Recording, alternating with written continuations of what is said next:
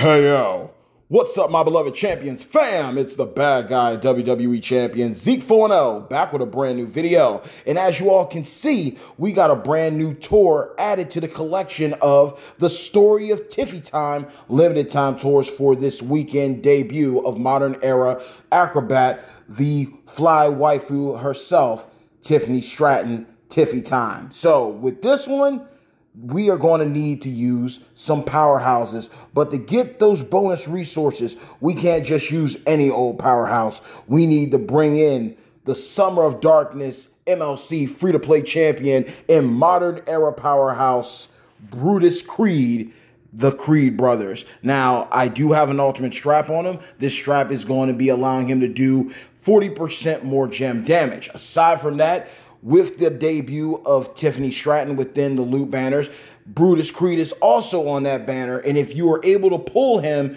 at a high rarity, you are guaranteed to walk away with his gear, which I believe is going to allow you to do 50% more gem damage. But we're not even worried about gem damage in this build. This is going to be a short, sweet, and brief video for the simple fact of the super sub, the super submission build that I got going on here.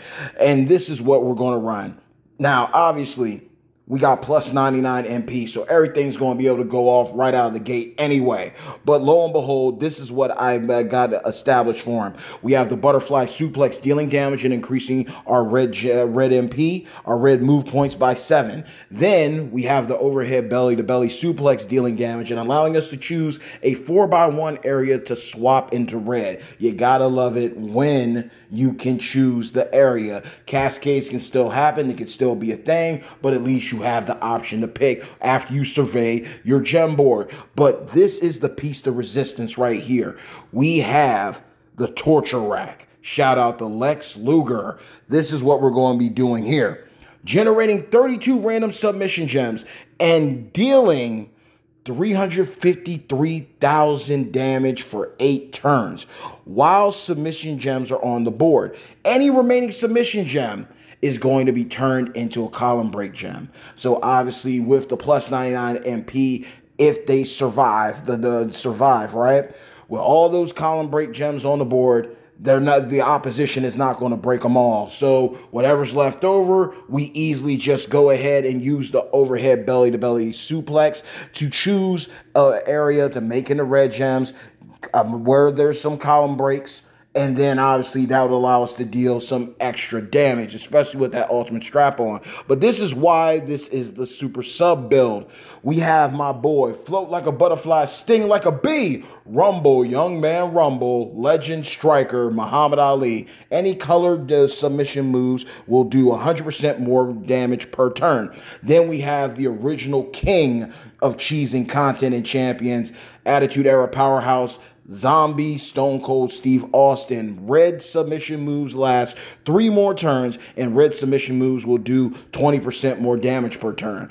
And then on the coaching side, oh, we are getting someone's getting body today because we're just hitting them up. Hit them up. We have the Ultimate Disruptor, modern era acrobat Logan Paul. Any color submission moves, pardon me, will do 50% more damage per turn, and any color submission move will last an additional turn. So we are just rolling in the turns, that 350K in these type of matches, especially for the MLC free-to-play champion. It's going to be a cakewalk. The longest thing that's going to be out of this video is literally me just breaking everything down to you, because you're going to see what kind of shenanigans we can get into here. But last and certainly not least, we got the almighty modern era powerhouse Bobby Lashley.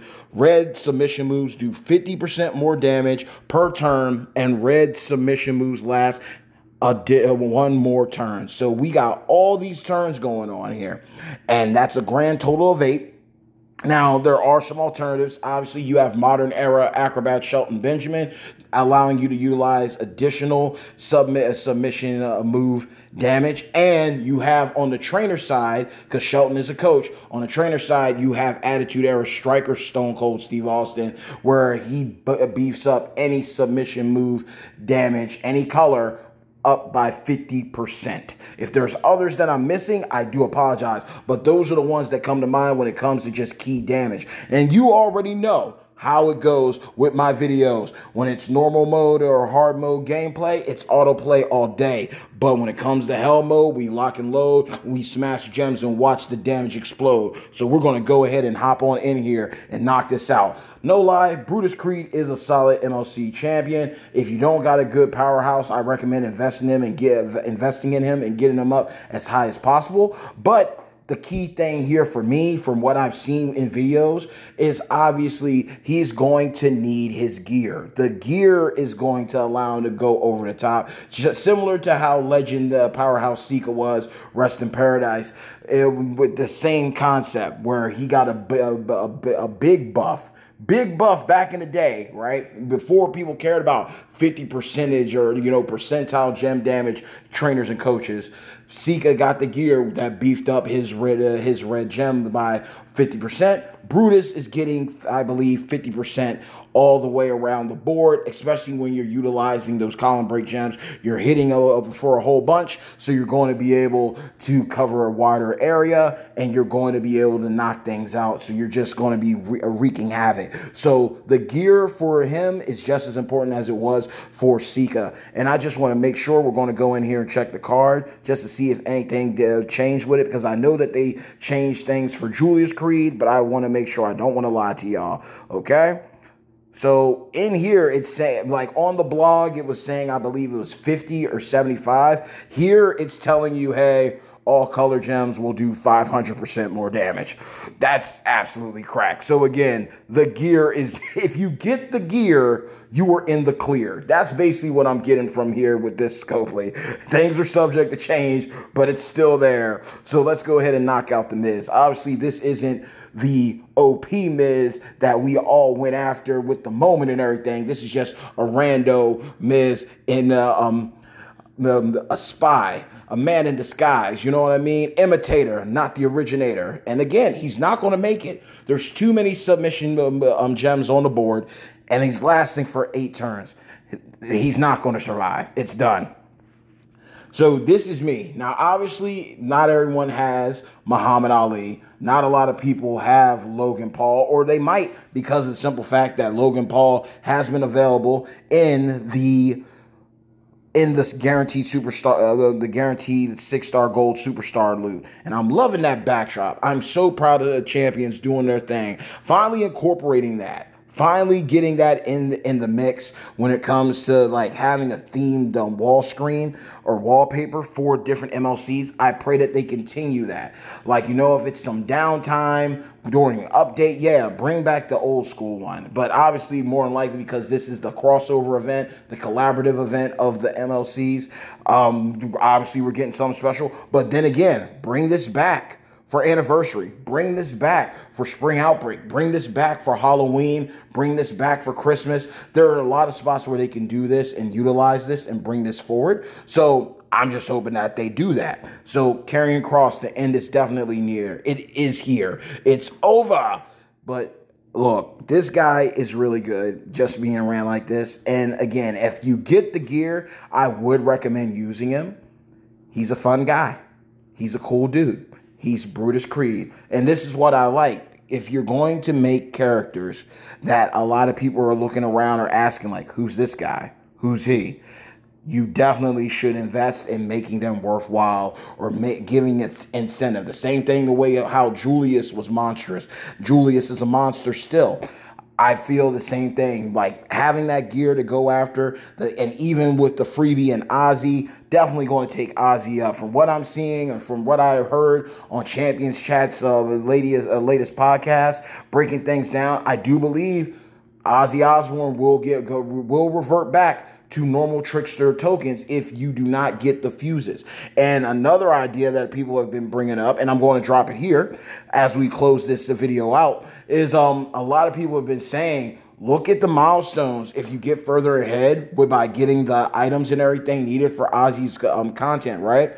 Look at the milestones. And when you claim him claim him at the highest rarity that you can, and then go back and claim the other posters of him so you can use those shards to fuse him up or to cover moves if you're low on TP. So that is genius. Like I do not know. I literally came across it in my faction NWO Broken Skulls chat, general chat, and on Discord, and someone literally recommended that. They were like, "Hey, look, how about this? How about you get as high as you can, claim the highest star rarity poster? So let's say they give them to you at 4-star bronze. Then of course there's silver and gold. Then it goes up to 5-star, all the way up to 6-star. Maybe you get to the 6-star poster, claim the 6-star poster first.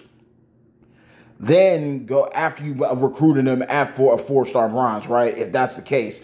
Claim him at 6-star and then go back and claim all the other posters of him. So then that converts them into shards, and then you were covered. To take him up to the 6-star silver, 6-star gold if you can't get that far, or the color TP variant that you don't have enough of. So that is something just to suggest, all right? But look, it's over. The story of Tiffy Times is over that quick. Brutus Creed is a monster. I like him. I enjoy him a lot. Again, I got lucky by getting the 40% gem damage strap on him. And kudos to anybody who's able to pull his gear and get him rocking and rolling. Kudos to those who were able to get him at 5-star rarity so you can claim the first week 5-star medallion, as well as if you got him at a higher star rarity, because he is going to be needed for every weekend's content, because there's always going to be a tour for the MLC free-to-play champion. But that is the video, y'all. Super sub build worked out absolutely incredible. Kudos to everybody who decides to go and pull for Tiffany Stratton. I look at it, and this is how I look at it. If you go and invest on that banner, make the smart move. If you're low on TP, then go for that acrobat bundle. It comes with tokens and over 8K blue TP.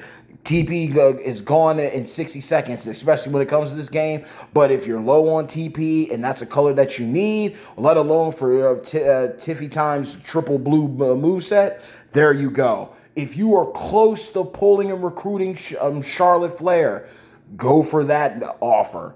If you got the medallions, you put in the work, you got the superstars, so you can get close or recruit Charlotte, or close to recruiting Canadian icon Trish, then that's how you got to play it. Know your spots and play them well. But we played ours well, and I said it was going to be short, sweet, and brief, so let's go ahead and I will bid you adieu right here now, because, hey, yo, hard work pays off.